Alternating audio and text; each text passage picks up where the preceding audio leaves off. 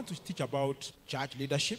1 Thessalonians 5 verse 12 to 18. The Bible says, hold them with the highest regard.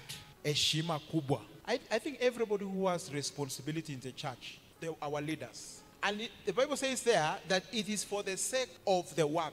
Many times, actually, as a leader, there is no option. If you have to perform and be a good leader, it calls for very hard work. It calls for dedication. It calls for commitment. You know, leadership is a very interesting thing.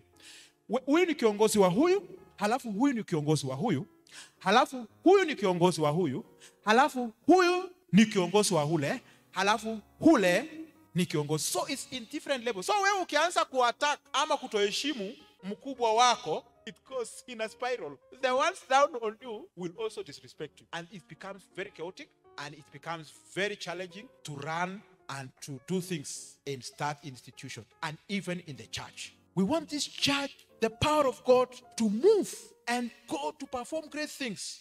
But unless we respect the people that God has ordained and we hold them with honor and listen to them. Mbona watu hawakuji Monday prayers?